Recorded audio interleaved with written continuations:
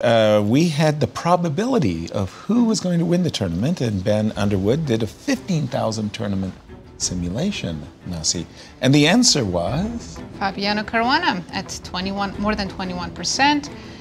And it's a strong lead because next in line is Gukesh and Nepo with same chances of 11.3. Right. And I took Ben to task during our break, and I said, Firouzja at 8.1%? That doesn't seem right. And he pointed out to me that Firouzja is starting with 2 blacks. Right. Fabi will have that extra white that he didn't have in Bucharest. Firouzja will obviously have an extra black. And for those factors, we're also to give us this probabilities. Yeah, a lot of what audience might not know, in the pairings, getting more black or white matters so much in events like this. So Firouzja starting with 2 blacks is somewhat of a disadvantage. A big deal.